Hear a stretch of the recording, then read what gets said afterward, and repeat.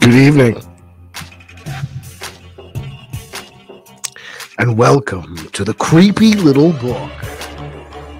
It's a show with a focus on the fringe and mysterious, everything from the esoteric to the extraterrestrial, the spiritual to the supernatural, and all that lies between. I'm your humble host, Pete, a simple master of mysteries, an antiquary of the arcane, or perhaps just a weirdo in the dark. That's really up for you to decide at the end of the night. But we have fun here. 5 nights a week, Monday through Friday at 1 a.m. Eastern Standard Time. Now, I'm sorry I'm running a little bit late tonight. Got off the 9 to 5, and here I am. That's how it goes sometimes. Either way, we are here, and we are raring to go. And tonight's a fascinating topic. One that I'm personally revisiting for the first time in a very long time. I had done a short video on this many years ago. But tonight we're talking about Richard Sharp Shaver and the Shaver Mysteries.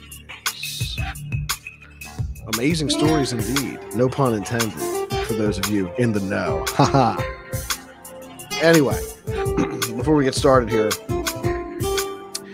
I want to say thank you to our live stream chat moderator, Tina Tomaszewski, for holding it down in the chat tonight. We do appreciate it. Thank you so much, Tina. Thanks for being here. Thanks for your contribution to the community. Also, want to point out, everybody, Carl Vibe is here. And if you're not subscribed to Carl Vibe, you should definitely get cracking on that. I believe Tina has dropped a link in the chat here. So get on that, folks. As I said, this is the Creepy Little Book, and I am your host, Pete. And tonight's topic is Richard Sharp Shaver and the Shaver Mysteries. So let's delve right into it. Richard Shaver achieved notoriety in the years following World War II as the author of controversial stories that were printed in science fiction magazines, primarily Amazing Stories. He claimed he had a personal experience of a sinister, ancient civilization that harbored fantastic technology in caverns under the earth. The controversy stemmed from the claim by Shaver and his editor, Ray Palmer, that Shaver's writings, while presented in the guise of fiction, were fundamentally true. Shaver's stories were promoted by Ray Palmer as the Shaver Mystery. During the last decades of his life, Shaver devoted himself to rock books, stones he believed had been created by ancient advanced alien races that were embedded with legible pictures and texts. He produced paintings allegedly based on the rock's images and photographed the rock books extensively, as well as writing about them. Posthumously, Shaver has gained a reputation as an artist, and his paintings and photos have been exhibited in Los Angeles, New York, and elsewhere. Shaver claimed to have worked in a factory where, in 1932, odd things began to occur. As Bruce Lanier Wright notes, Shaver began to notice that one of the welding guns on his job site, by some freak of its coil field attunements, was allowing him to hear the thoughts of the men working around him. More frighteningly, he then received telepathic records of malignant entities in caverns deep within the earth. According to Michael Barkhoon, Shaver offered inconsistent accounts of how he first learned of the hidden cavern world, but the assembly line story was the most common version. Shaver then quit his job and became a hobo for a while. Barkhoon writes that Shaver was hospitalized briefly for psychiatric problems in 1934, but he does not appear to have had a clear diagnosis. Afterwards, Shaver's whereabouts and actions cannot reliably be traced until the early 1940s. In 1971, Ray Palmer reported that Shaver had spent 8 years not in the cavern world, but in a mental institution. So, again, your mileage may vary over who you believe in this regard, whether you believe Ray Palmer or whether you believe Richard Shaver. In 1943, Shaver wrote a 10,000-word document entitled A Warning to Future Man. He wrote this letter to Amazing Stories magazine, and he claimed he discovered an ancient language called Mantong, a proto-human language that was the source of all earthly languages. In Mantong, each sound had a hidden meaning, and by applying this formula to any word in any language, one could decode a secret meaning to any word, name, or phrase. Editor Ray Palmer applied the Mantong formula to several words and he realized Shaver was onto something. According to Palmer, his autobiography, The Secret World, Palmer wrote back to Shaver, asking how he learned of Manton. Shaver responded with this 10,000-word document entitled A Warning to Future Man. Shaver wrote of extremely advanced prehistoric races who had built cavern cities inside the Earth before abandoning Earth for another planet due to damaging radiation from the sun. Those ancients also abandoned some of their own offspring here, a minority of humans, noble and human, the Teros. But most degenerated over time into the sadistic Deros, short for detrimental robots. Shaver's robots were not mechanical constructs, but were robot-like due to their savage behavior. These Deros still lived in cave cities, according to Shaver, kidnapping surface-dwelling people by the thousands for meat or torture. While the sophisticated ray machines that the great ancient races left behind, they spied on people and projected tormenting thoughts and voices into our minds. Deros could be blamed for nearly all misfortunes, from minor accidental injuries to illness or airplane crashes and catastrophic natural disasters. Women were singled out for brutal treatment, and Mike Dash notes the S&M was a prominent theme of Shaver's writings. Though generally confined to their caves, Shaver claimed that the Deros traveled with spaceships or rockets and had dealings with equally evil extraterrestrial beings. Shaver claimed to possess first-hand knowledge of the Deros in their caves, insisting he had been their prisoner for several years. So Palmer edits and rewrites the manuscript, increasing the total word count to a novella length of 31,000 words. Palmer insisted that he did not alter the main elements of Shaver's story, but only added an exciting plot so the story would not read like a dull recitation. Retitled, I Remember Lemuria, it was published in the March 1949 issue of Amazing. The issue sold out and generated quite a response. Between 1945 and 1949, many letters arriving attesting to the truth of Shaver's claims. Tens of thousands of letters, according to Palmer. The correspondents claimed they too had heard strange voices or encountered denizens of the hollow earth.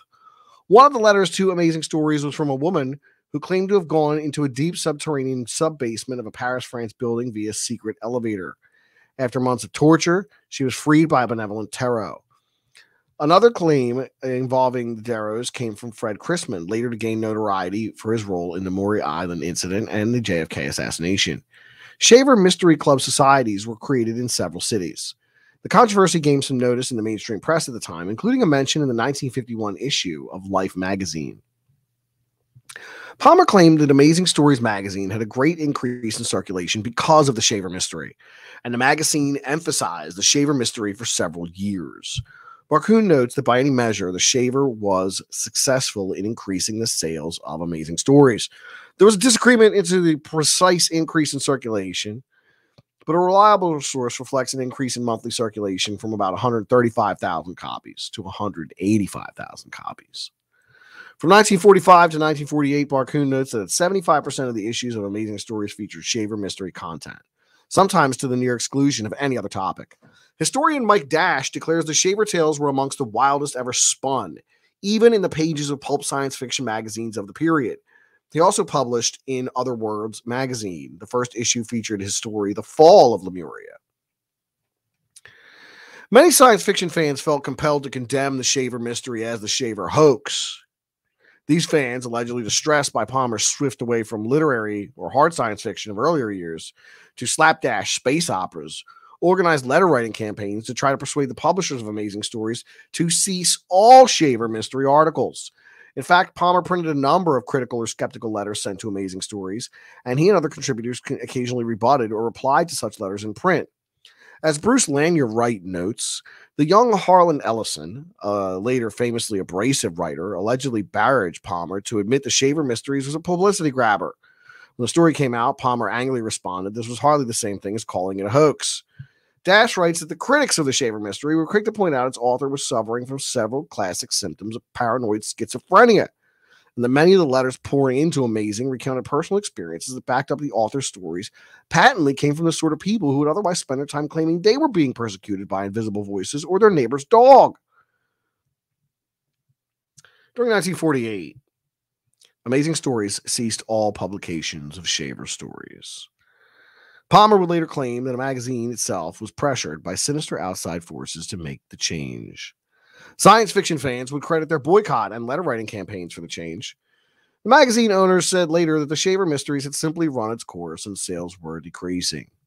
The Shaver Mystery Clubs had surprising longevity. Representatives of a club discussed the Shaver Mystery on John Nebel's popular radio show several times throughout the late 50s. Nebel said he had thought the discussion was entertaining, but in extant recordings, he was also skeptical about the entire subject. And Long John Nebel interviewed Richard Shaver himself in 1949. I think you might be able to find that here on YouTube. But that absolutely happened. Long John Nebel was like the first guy to do late night paranormal radio and address these kind of weird topics. So, before even Art Bell, there was Long John Nebel. So, after the Pulp magazine loses popularity, Palmer continued to promote the Shaver Mysteries to a diminishing audience via the periodical The Hidden World. Lanier described the magazine as Shaver in the Raw, with a little of Palmer's editing. Shaver and his wife produced a Shaver Mystery magazine regularly for some years. So it was very popular. Then the rock books in the 60s and 70s. During the 60s and 70s, Shaver's living in obscurity, searching for physical evidence of bygone prehistoric races. He claimed that in certain rocks, he believed were rock books that had been created by great ancients and embedded with legible pictures and texts. For years, he wrote about the rock books, photographed them, and made paintings of the images he found in them to demonstrate their historic importance. He even ran a rock book lending library through the mail, sending a slice of polished agate with detailed descriptions of what the writing, drawing, and photographs he claimed were archived by Atlanteans inside the stones using special laser-like devices. Shaver never succeeded in generating much attention for his later findings during his lifetime, but there have been exhibitions of Shaver's art and photographs in the years since his death. Artist Brian Tucker created an exhibition about Shaver's life and work in 1989 at the California Institute of Arts and presented Shaver's work again years later at the Santa Monica Museum of Art and the Guggenheim Gallery of Chapman University in Orange County, California. In 2009, Tucker curated Mantong and Protong. Mantong and Protong. Protong is a different story here. So Mantong comes from Shaver and Protong comes from Sukowski. But this says this was an exhibition at Pasadena College, which paired Shaver's work with that of Stanislav Sukowski. Shaver's art has also been exhibited in galleries in New York and in a traveling exhibition of outsider photography called Create and Be Recognized that originated in the Yerba Buena Center for Arts in San Francisco in 2004. In that exhibition, which toured the U.S., Shaver's rock book photography was grouped with famous outsider artists, including Henry Darger and Adolph Wolfe. So, much like Shaver had Mantong, which he believed was the primordial language of the world. That it was, the ancient language, which was the root of all languages that existed. Similarly, Stanislav Sukowski had Protong, and he wrote a book called Behold the Protong, regarding the belief that he had found the original lost language of the world that was called Protong. Now, I don't know how much one influenced the other, but I do find it fascinating that there is a similarity there. And I think that's even more fascinating. There was an exhibition at Pasadena College which paired their work together. After its initial effect on the Amazing Story readership, the Shaver Mysteries continued to influence science fiction and other general literature. Many modern books, films, and games make references to Darrow's and other aspects of Shaver's story. The Shaver Mystery has also influenced believers of paranormal phenomena. It has taken various forms, from suspected connections between Darrows and UFOs to appearances of Darrows in the mythology of the Church of the Subgenius. As noted above, Harlan Ellison reportedly thought the Shaver Mysteries was nonsense. However, he did use elements of the Shaver Mystery in one of his own science fiction short stories, From A to Z in the Chocolate Alphabet, featuring 26 brief stories, some a few pages long, others comprising only a few sentences. One story, The Elevator People, reports that there are 500 buildings in the United States whose elevators go deeper in the basement. Those unfortunates who descend into the caves emerge nearly catatonic after being treated by the evil cavern inhabitants. In 2004, the Japanese horror movie Marabito, directed by Tashiki Shimizu, also references Shaver's work and the Darrows. The movie references Shaver's book directly, as well as showing Darrows several times during the film. Well, that's pretty interesting. I'd be curious to see that. Richard Shaver and the Darrows are mentioned on a plaque in the video game Shivers, next to a sculpture of a Darrow in the subterranean world room. Both Shaver and his work, as well as amazing stories, are amongst the esoteric and unusual ideas referred to by Philip K. Dick's novel Confessions of a Crap Artist. In the role-playing game, which is heavily influenced by pulp and weird fiction in its development, Dungeons and Dragons, there exists a race of evil subterranean dwarves called the Darrow, which were first described in the AD&D first edition of Monster Manual 2. These Darrow make raids on the surface to kidnap humans to use as slaves and food, and some among them, called servants, possess magical and psychic powers which they can use to influence people's minds. They are said to have a main stronghold deep underground where they plot the overthrow of humanity. In the novel Tamper by Bill Ettrick, it takes its name from Shaver's descriptions of the Darrow's ability to tamper with the minds of humans with invisible rays. In the book, a boy obsessed with the Shaver mystery begins to hear strange noises in his parents' basement, which may or may not be real. In the summer of 1947, Kenneth Arnold claimed to have seen UFOs near Mount Rainier. His report created widespread interest in unidentified flying objects, and Palmer was quick to argue that the flying saucers were a validation, of the Shaver mysteries. For several years, he noted Shaver had mentioned the Darrow's supposed spaceships. The idea that Shaver and Palmer somehow predicted or presaged the flying saucer craze was later championed by writer John Keel. In his 1983 article, The Man Who Invented Flying Saucers, first published in 40 Times, declared that Palmer assigned artists to make sketches of objects described by readers, and disc-shaped flying machines appeared on the covers of his magazine long before June of 1947. So we can note that a considerable number of people, millions, were exposed to the flying saucer concept before the national news media were even aware of it. Anyone who glanced at the magazines on a newsstand or caught a glimpse of the saucer emblazoned Amazing Stories cover had the image implanted in his subconscious. However, UFO researcher Jerome Clark would argue just the contrary. While it might be stressed that Palmer did not depict the Darrow's rockets as disc-shaped, nonetheless, in later years, some would insist, with more hyperbole than reason, that through Shaver's yarn, Palmer invented flying saucers. In fact, Palmer's influence beyond his relatively minuscule audience of science fiction fans and Forteans was non-existent. The poet and folklorist Jesse Glass joined Shaver's Atlantean library early in the 1970s as a young man and briefly corresponded with him. He was intrigued by Shaver's rock books and their accompanying descriptions, but noted that sometimes the surface of the stone seemed to be treated in some manner. One piece of stone looked like the surface was actually a drawing or a rubbing on paper that had been heavily shellacked or somehow glued on. In fact, bits of white paper seemed to be showing through the shellac. Glass corresponded with Shaver and found him to be intelligent and well-read until one day, out of the blue, the letters took on an abusive tone. It was then that Glass ended the correspondence. The artist Jermaine Rogers would often use his vision of the Darrows, and many posters used to advertise rock music concerts. Rogers has approached the subject of Darrows with ambiguity that some have taken as proof he truly believes in these beings. Starting in 1994, Rogers' Darrow has appeared in dozens of his posters and art prints, and in 2004 became a designer vinyl toy line. And the bibliography for Shaver is ridiculous. Amazing Stories, Fantastic Adventures, Other Worlds, Fantastic Magazine. You know, they were just pumping these out in the magazines between 1945 and 1948. And even then, a few more trickled out after the fact.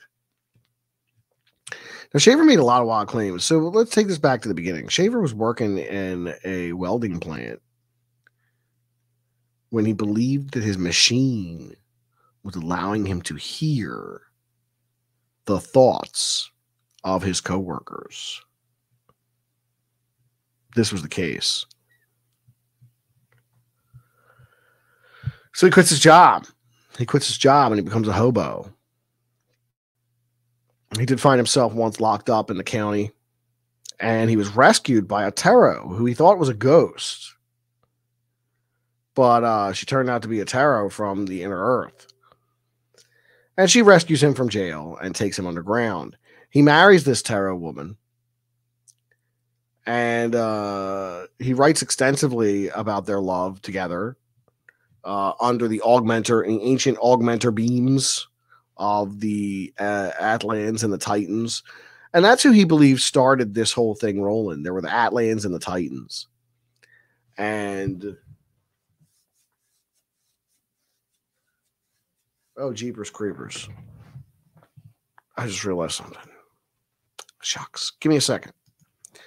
I just realized something. I'm going to need this bell for later, and I got it sitting all the way up on the bookshelf. Okay, I'm back. You can see me now. Yeah, Richard Shaver is an interesting story. I did a whole short video on this years back regarding. Oh, there goes my light. Just a moment. Just a moment, please. We're having some technical difficulties.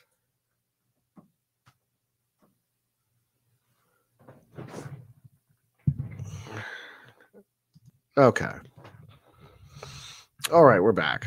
Hopefully that light holds. Hopefully the light holds. Hopefully it sticks up. We got 20 minutes out of it before it fell, so I appreciate that. That's pleasant. So if we can keep that track record going, then we'll be doing okay. Anyway, the Shaver mysteries. These people were believed to have come here in the ancient past. They were the Atlanteans and the Titans. So the Atlanteans and the Titans come to Earth in the ancient past, and they institute fantastic technology around the world. But they lived underground.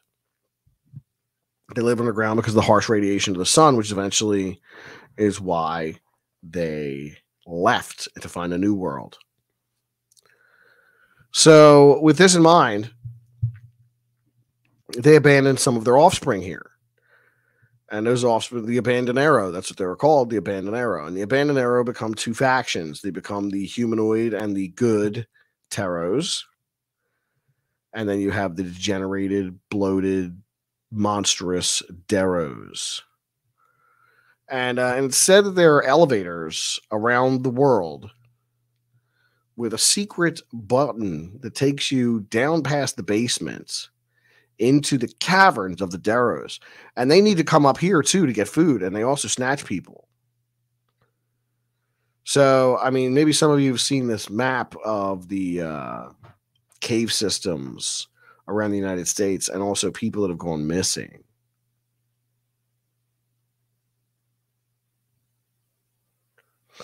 You know. So there could be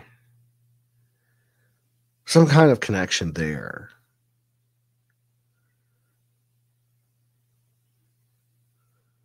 Could be the case. I don't know. Anywho, as we kind of move along through this, you got to understand that Shaver really produced a voluminous tome of work here. Many stories were spun out of this whole yarn, and they have to do with Lemuria and this ancient lost continent and these people that have populated. They're very strange stories. Let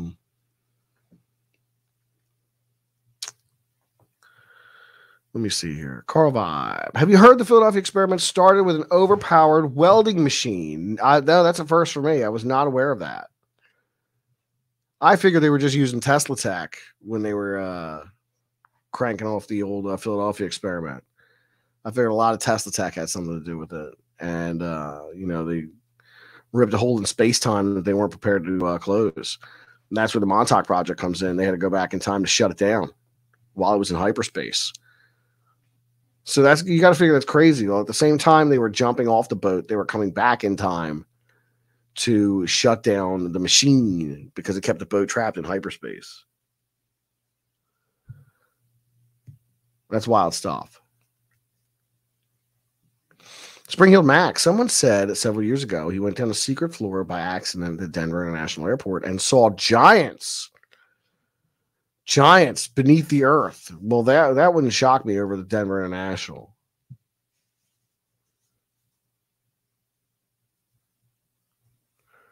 Or rather, it looked like it was made for giants down there. Well, I mean, there's an extensive tunnel system down there. You got to figure.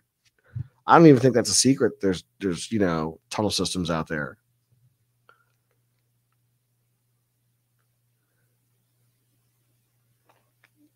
I don't know about being underground. I'm kind of claustrophobic. I don't know if I'd be cool with that.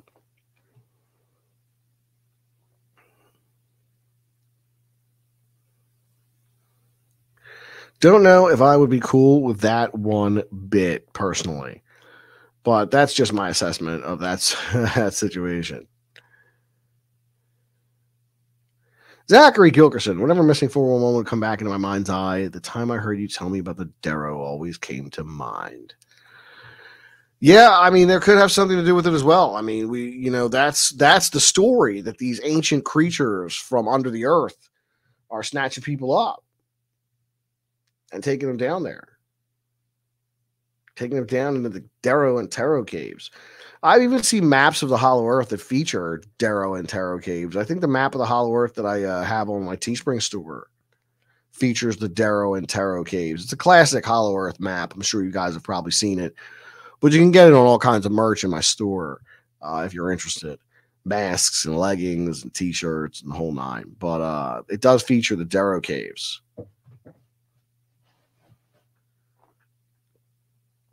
But the Darrow were claimed to be responsible for everything from minor accidents to plane crashes. And of course, the Darrow have advanced technology. They got rocket ships, they got spaceships. So who knows if the occupants of the UFO might just be the Darrow? What if underneath that gray alien exterior is really the Darrows? The disgusting Darrows who snatch people up from the streets and take them down to their Darrow caves for food.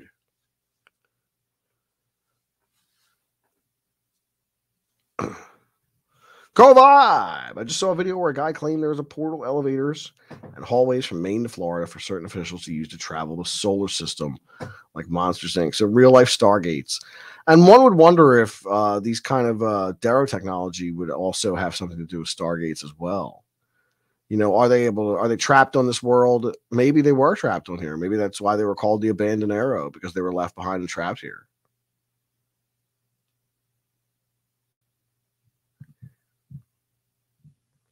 Just for take us, there's a guy on YouTube that tells a crazy tale about the Darrow. I believe his name was Brenton Sawin.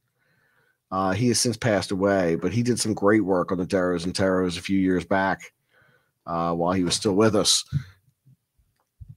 Brendan Sawin. Yeah, he did a lot of Dogman and Bigfoot stuff too. Yeah, he used to do interviews. He had a pretty good channel.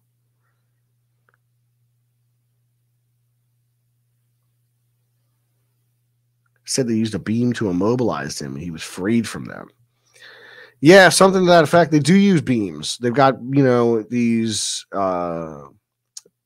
beneficial rays that they shoot from these beams.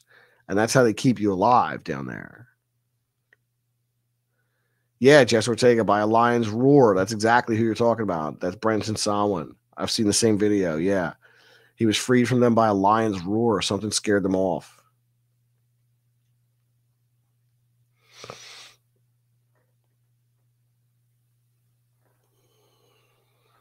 Carl says it's odd that we regularly talk about UFO mind control, under ocean UAPs and bases and robotic ET and AI crafts like it's all possible. I don't think it's odd at all, man. I'm into the woo-woo stuff. Like, so the crazier it is, I'm all about it.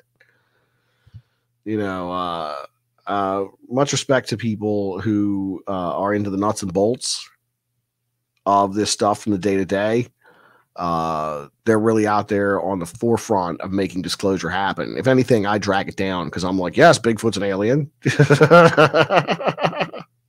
Certainly, why wouldn't you think that? But that's the fact of the matter is I love the woo-woo stuff. I love the far out. I love the unexplained. The crazier and weirder it is, the better. And the Shaver mysteries are pretty crazy and weird. And what it comes down to is I recommend you read them. You can find them. I'm sure you can find them for free on they might be on sacredtext.com or Bibliotheca Pleiades or somewhere like that. I think they're all over Amazon too. I remember Lemuria, Shaver Mysteries Book 1.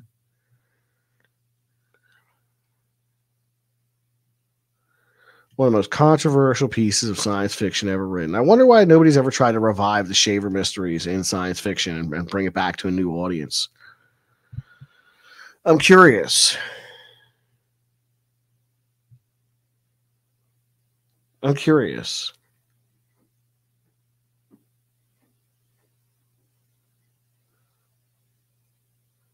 Zachary Gilkerson says, I forget Fire in the Sky guy's name. It's Travis Walton. But that's terrifying if he wasn't kidnapped out of space this whole time. It was taken into the Earth. Well, I mean, they put him back together and set him free. So that's not something that the Darrows would do.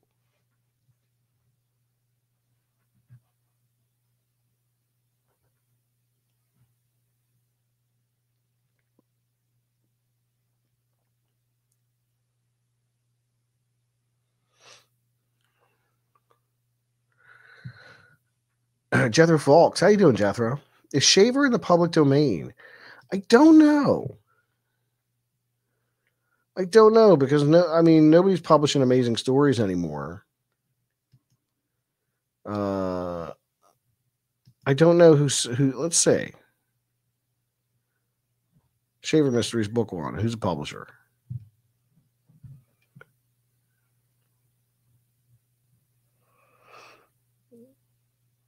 So somebody's publishing the Shaver Mysteries right now. You can get them in paperback for like $12.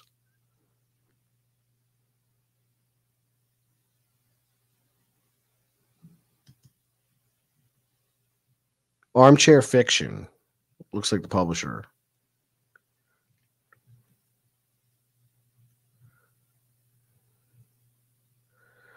Armchair Fiction, Medford, Oregon.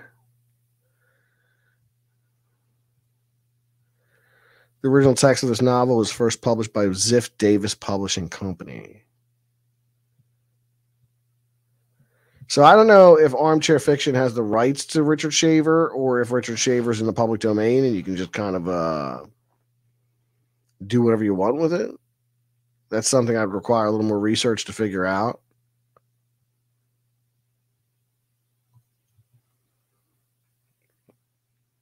So, I mean, if they are to be believed, then there's fantastic technology waiting to be discovered inside the Earth.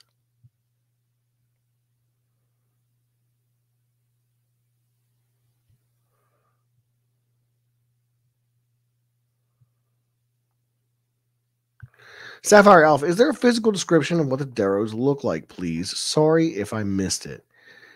From my understanding, and I don't know if this is based on the artwork of the Darrows that was done to accompany the magazines, or if it's depicted directly in the text. I can't recall. Or at least from I Remember Lemuria. They are bulbous, prone to illness. They have lots of genetic diseases because they are just degenerated creatures. They are supposed to have really long, weird noses. And that's a distinguishing feature of the Darrow. If you do a quick Darrow search, like search Darrow, D-E-R-O, in, with Darrow Shaver Mysteries or Darrow Tarot, you'll probably get some artistic representations of them. And that's generally what they look like, is just these weird, big-nosed creatures, humanoid in appearance. I guess they could pass when they get to the surface world in some regard as people, because they have to. Richard Shaver himself said they had to come up and get food. Zachary Kilkerson for $10. Thank you, Zachary. Much appreciated. Zachary says, #1 fan. Well, thank you, Zachary. I really appreciate that. It's very kind of you. Thank you so much. Oh, man, I totally missed halftime here. Listen, folks, you got to let me know if I'm not doing halftime. I'm talking and I'm not watching the clock. So let me go ahead and take care of this real quick, folks, if you don't mind. I'm going to go ahead and take care of this real quick. Hey there, hi there, how you doing? Thanks so much for being here tonight. Really appreciate your time, your energy, and your contributions to these conversations. I also want to thank our moderator, Tina Tomaszewski, for being here, and I thank each and every one of you for being here tonight as well. Now listen, if you're new here, I ask that you subscribe and click that notification bell so you never miss an upload. We're a live stream. We do this every night, Monday through Friday. So you can catch us at 1 a.m. Eastern Standard Time, hanging out here, talking about something weird, getting down into some mysterious tales or some ancient bygone magics or whatever strange things come up in our conversations. But I hope that's what you like, and I hope that's what you're here for, and you'll subscribe. Likewise, I'd like to recommend you check out the description of this video, where you'll find links to my Twitter and Instagram, my social media. Likewise, you'll find my email and my P.O. box if you'd like to send me books. I do so appreciate books, and I do collect them. So if you got books to get rid of and you want to send them my way, then go ahead, mail me a book. Lastly, if you'd like to support this stream financially and you're in a position to do so, there's 3 ways you can. First is through PayPal directly. Second is the Spring Store with fun merchandise inspired by the esoteric and the extraterrestrial, the spiritual and the supernatural, and all that lies between. Hermes Trismegistus t-shirts, Resist Reptilians hoodies, Hollow Earth leggings, and mugs of all varieties, all kinds of fun stuff. Then there's Patreon, where for just $1 a month, a quarter a week, less than the price of a cup of coffee, you can help support the stream. And I thank everybody who does for believing in what we do here and backing it with your buck. Lastly, if you ever missed the stream, you can catch the replay on Spotify and Spreaker and iHeartRadio. So check them out there, and don't forget to download. Thanks so much, everybody. Oh, nice clean ding. That's what we get there. I like the new dinger. It's metal in composition, so when it strikes the bell, it's always a resounding ding. I really do like that. Thanks again to Carol's Cookies for the bell and the new striker. I can't even call this one a dinger because it's a striker. DJ D Show's here. How you doing, DJ D? Good to see you, man. Hit that like button, says DJ D. Well, thank you so much, my man. Thank you for being here. Thanks for tuning in. Yeah, sorry, I was running a little late with the halftime here. I'm just running behind all day here, everybody. It's just been that kind of day. You know, one of these days I'm going to get it together. One of these days I'll get it right. But today was not the day.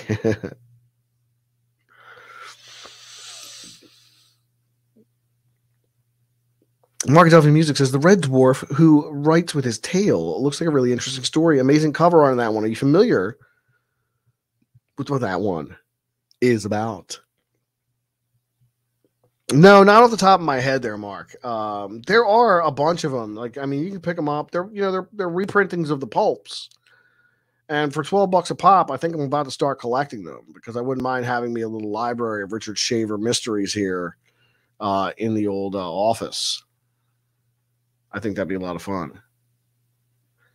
Nameless, I've missed many creepy little books. Well, you're here now, Nameless. Is that a Crass logo that I see there? All right, man. Banned from the Roxy. Okay. Never much like playing there anyway. Good to see you, Nameless. Thanks for tuning in tonight. Glad you could be here with us.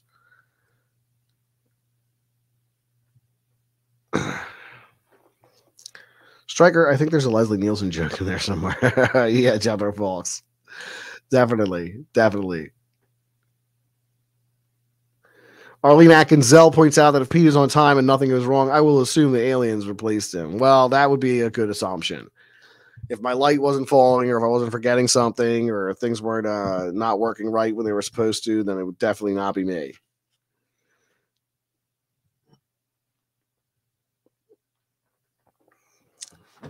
But hey, what can you do? Oh, we're shredding, man. I got distracted and missed the halftime activities. Damn. Well, it's just the same thing every night. You're not missing anything special. It's just a 2-minute spiel. Just a 2-minute elevator pitch where I try to get you to check out my social media links and, send me books or cash. Never forget, everybody. I started the creepy little book because I was trying to make a few extra bucks. That's really what it came down to. I said, I know a lot about this kind of stuff. Maybe I can make a few dollars talking about it on the internet. That was the dream. And now the dream is a reality. And I thank all of you for that. You give me the platform to do this. I appreciate it because it's awesome. It really is. I know I'm not good with being on time, but that happens because I work before I do this, and then my work day ends, and I do this right after. I'm like immediately after. Like there's literally like a half an hour between my work day ending and here. So that's how it works. But yeah. Anyway, Cow's Cookie says, keep digging on that dream. Well, I will. The dream is Coast to Coast AM one day. That's the dream. That is the dream. But we'll see. We'll get there. One of these days we'll get there. Even if it's just as a caller. Maybe I'll just call into George Norrie and just say hello. Hey, George, just wanted to call in and say hello. Tell me that time about you burned yourself with the pizza rolls or fell in that mud puddle.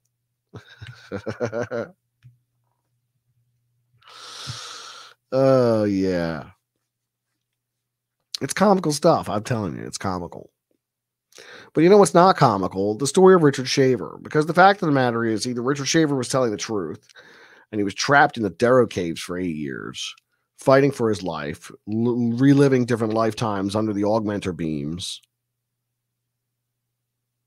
or he was a paranoid schizophrenic who was coming up with crazy stories. So that could be the case.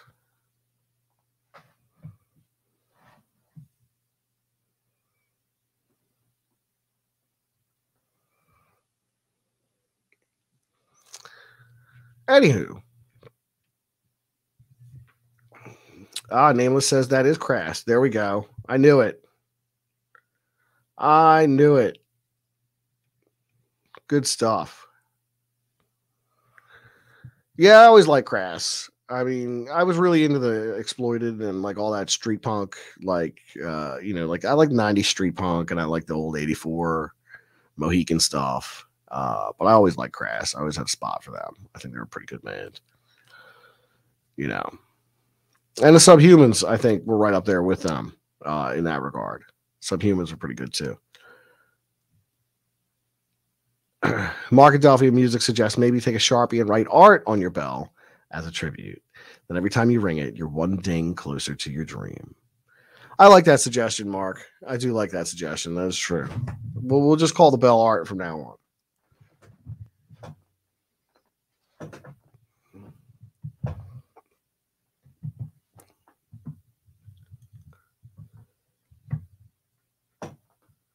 Man, Rave Hope, I'm more of a ska man myself. Nothing wrong with ska music. I do like ska music myself. There's a Ska Tunes Network is a channel I follow here on YouTube. It's a one-man band, and this kid is just incredible. He plays everything. It's keyboards, brass section, guitar, bass, does all the drumming, does everything. And he does a lot of cover songs. I think he does an original here or there, but it's the Ska Tunes Network. And he's really good.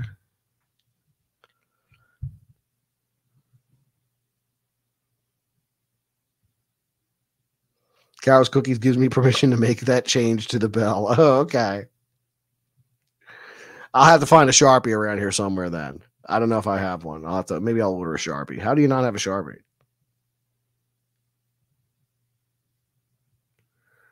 Yeah, there's Tina with the link to the Scott Tunes Network. Thank you, Tina Tomazuski. Much appreciated.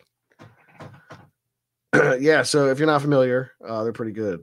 Bad Brains, some Bad Brains fans in the chat. I like it.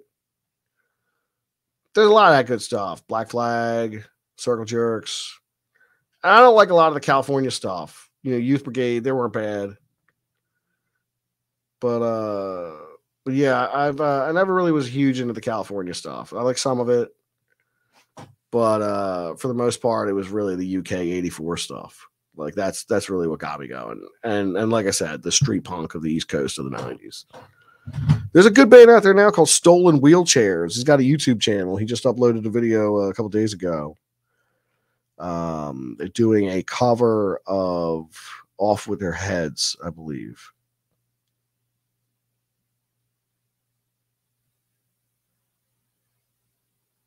Anyway.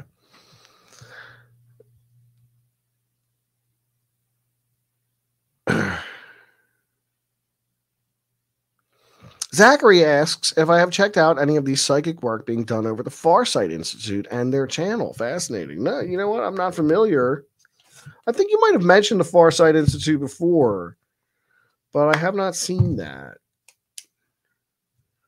So let me jot that down. Farsight Institute. All right, I'll check that out.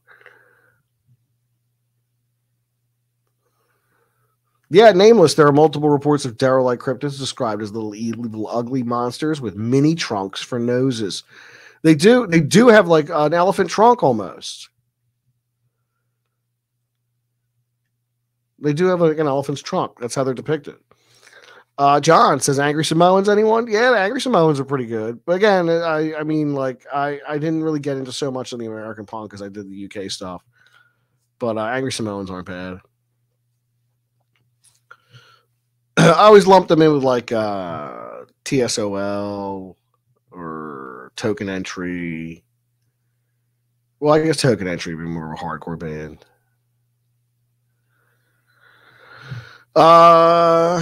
Shaver being schizophrenic is what I find so interesting about his stories. Everything involved mind control and paranoia, says JM. And JM's right. There was a lot of paranoia in his stories and lots of mind control beams. They had mind control rays. They had beneficial rays. They had augmenter rays. You know, they had these different technologies that provided different effects.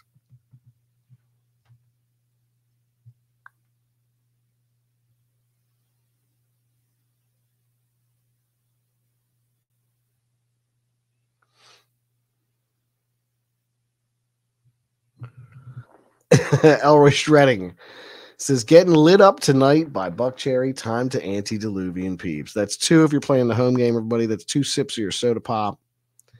So go ahead and have some.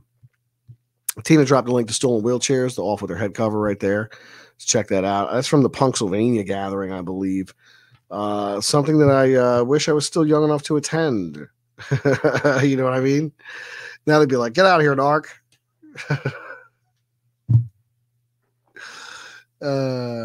Well, what can you do? You get older and things go away.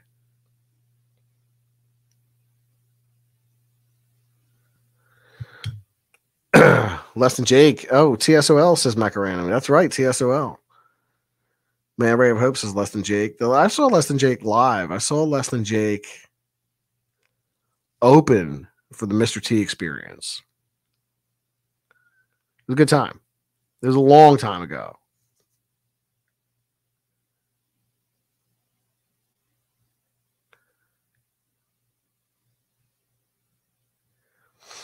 Oh, Carol's Cookies is asking a pertinent question here. Did you grow your Bigfoot yet? You need to show us what it looks like. Yes, I did put the Bigfoot into water. He is almost completely emerged from the tree stump. So maybe I'll post a picture of that to Instagram. That's probably a good place to put that. Mark Duffy Music says, I love the idea of you getting that collection for the shelf, Pete. Yeah, I think it would be a good collection to have, the Shaver Mysteries.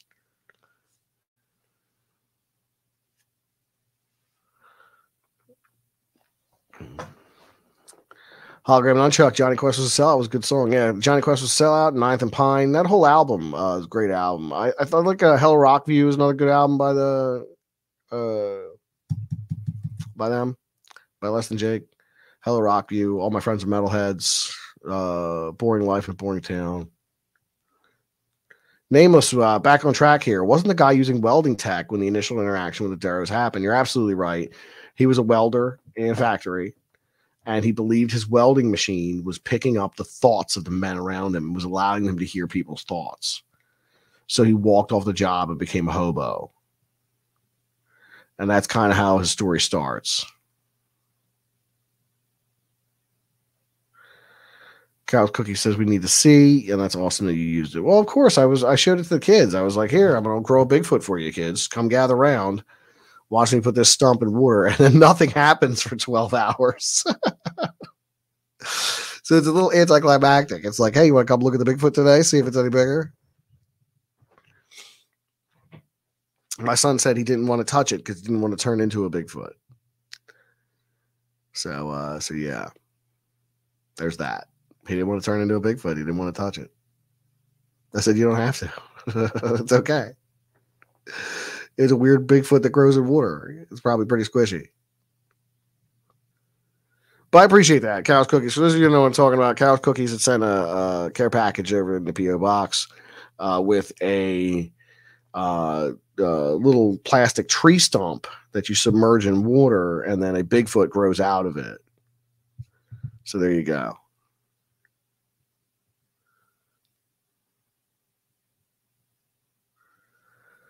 That's what it was. JM says you need to make him watch Harry and the Hendersons. Yeah, absolutely. I think when when they're a little older, definitely. I've been trying to use a lot of these 80s movies that I'd like to show to my kids. I'm trying to use the age I saw them as a gauge for when they're old enough to see it. So I try to think about how old I was when I saw Ghostbusters, and it was when Ghostbusters was new. So I want to wait till they're around that same age.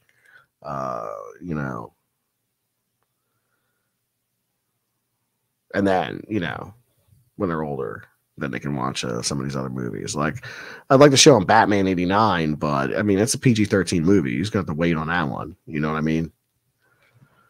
But I intend to show them all the classics when they're age appropriate, I guess, or at least when they're as age appropriate as I was when I saw them.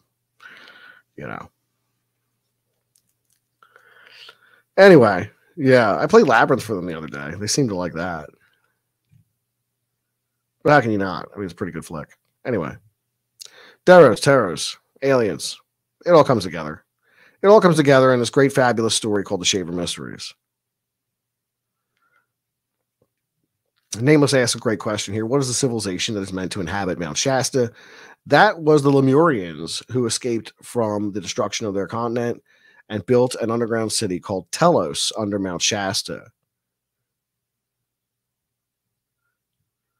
David Morris, how you doing, David? Good to see you. Have you heard the Bigfoot recordings with Jonathan Frakes from the 90s?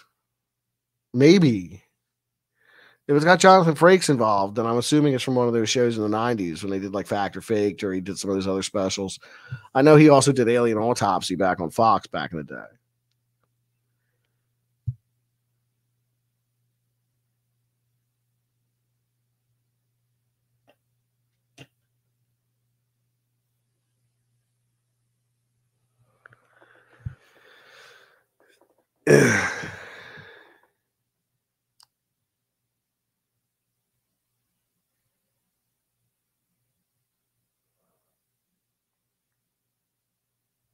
Yes, Telos. That's it, Nameless. Telos. The city of the Lemurians, located underneath Mount Shasta. And that relates a little bit to this. I mean, the Lemurian theosophy connection is a lot deeper than the Shaver Mystery Lemurian connection. I think that I Remember Lemuria is a title that Ray Palmer cooked up in writing these stories adapted from Shaver's work.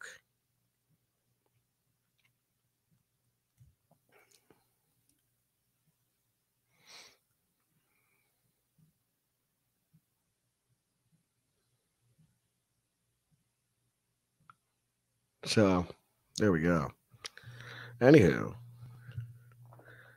I don't know. At the end of the day, it really comes down to whether or not you think Richard Shaver was paranoid schizophrenic, or he was telling the truth about the time he spent underground at the mercy of these, subterranean,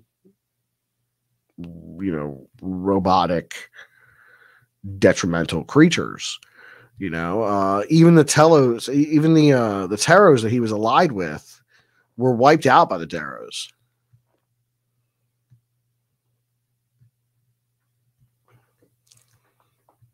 Man of Brave Hope says he was nuts. He was probably nuts. When it comes down to it, he could have been. Or he could have been right on the money. And if he was, then what kind of weird world do we absolutely live in if there are Darrows in caves right now under the earth? What if the world is honeycombed with Darrow caves? What if they're all over the place? You figure you'd catch one above ground at some point, but maybe they do. Sapphire Elf, troglodyte might be a good word for the Darrow. You're absolutely right, Sapphire Elf. Troglodyte is a great word for the Darrow. Troglodyte is a great word in general, and sometimes I've been known to use it to describe my fellow man who doesn't seem to be so bright at times, especially in large groups.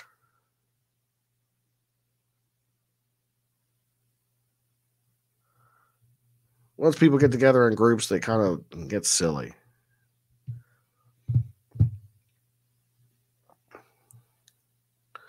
Well, I guess that's how it goes. Human nature and all that.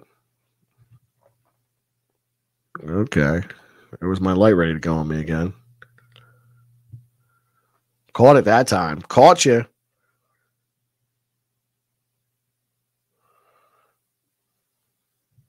Richard Jensen with a good question here. What about all those strange sounds coming from underground?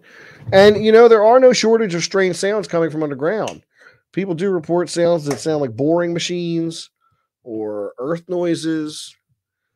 You get these growling sounds or booming sounds. Who knows where they come from?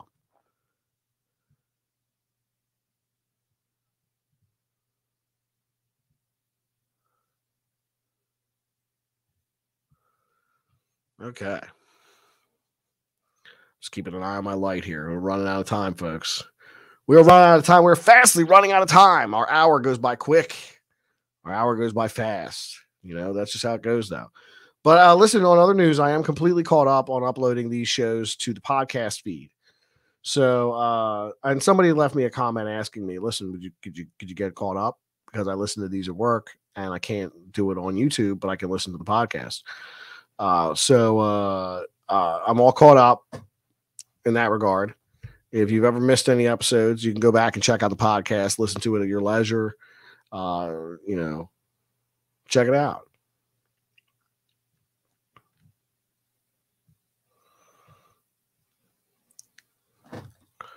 Check it out. Do some downloading. Get yourself some shows. Check out the back catalog. There's a lot of them there.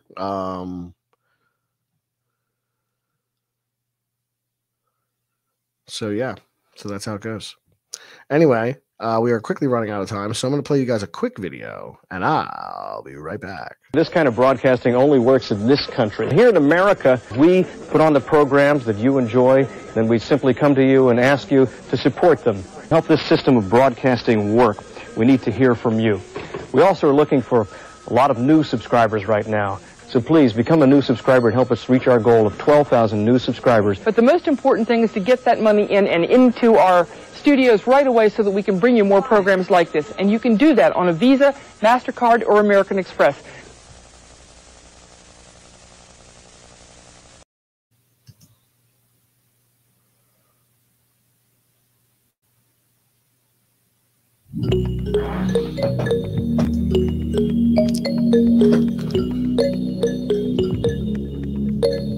All right, folks.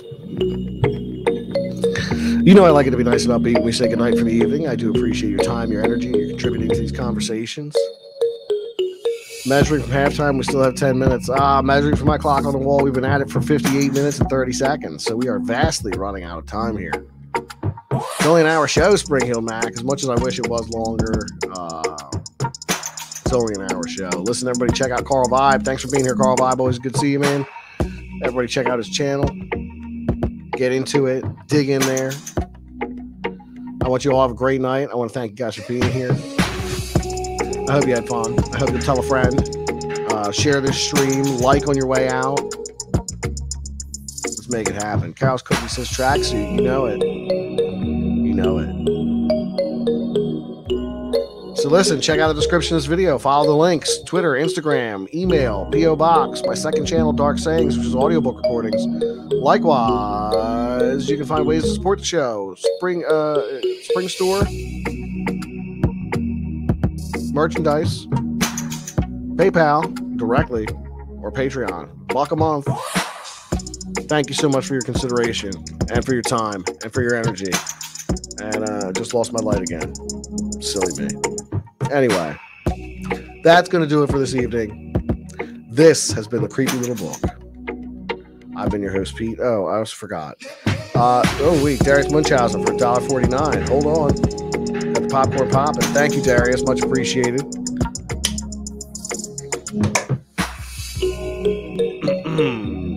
Zachary Gilkerson and Darius Munchausen. I want to thank both of you guys for your generous super chats and super stickers. They are much appreciated. Never expected, but always appreciated. Thank you to Tina Tomazuski for moderating tonight. We do appreciate your time and your contributions to this channel, Tina. Thank you so much. Jethro Folks for $5, slipping one in on me. Pete, thank you. No, thank you, Jethro. Thanks so much. Listen, you guys all have a great night. I'm glad you could be here. I hope you come back tomorrow. We'll do it all over again. I've got a topic already selected, so I got a good idea about what we're talking about tomorrow. Should be fun. Should be really interesting. So come back again, and we'll do it all over. Thank you for being here. This has been The Creepy Little Book. I've been your host, Pete, and until next time, stay creeped out.